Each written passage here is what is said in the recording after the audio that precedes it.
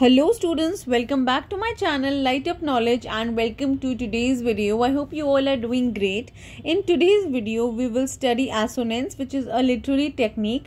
There is a separate playlist of literary forms and devices on my channel, the link of which will be available right in the description box. So this video, as I always say, is very important from the perspective of the NET UGC English exam or any other English entrance exam like GATE, etc.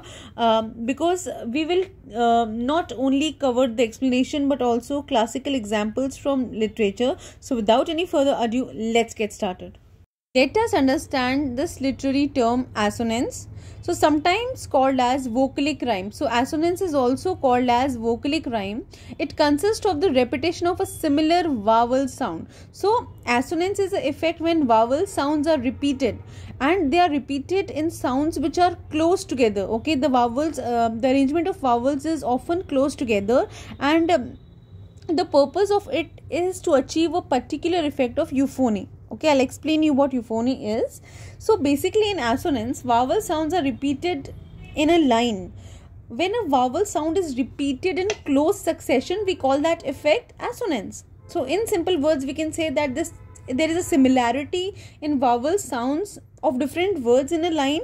That effect is known as assonance, right? So let us now come to the meaning of the word euphony. So basically this term denotes pleasing mellifluous sounds usually produced by long vowels rather than consonants, though liquid sounds can also be produced by euphony, but more often we consider euphony producing long vowel sounds. So that effect is euphony, and that effect we are trying to achieve by putting together vowel sounds in a line, that is assonance. So basically assonance when put together in a line also give a beautiful pleasing sound, and it gives us a mellifluous effect of euphony. So that was about assonance when vowel sounds are repeated. Okay, when vowel sounds are repeated close together in a line to produce a very musical or euphonic effect, that is known as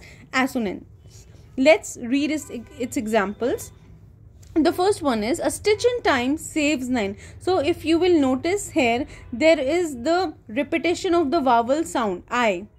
The next example is, bathe thy breathing tresses meekest Eve. So here there is the repetition of the vowel E. So they are put close together, and when you will read, it will give you a very beautiful musical euphonic effect. So that was about assonance. Let us have a look at some classical examples of assonance from English literature. First example we have is of Tennyson's Lotus Eaters, where the O sound seems repeating. The lotus blooms below the barren peak. The lotus blows by every winding creek.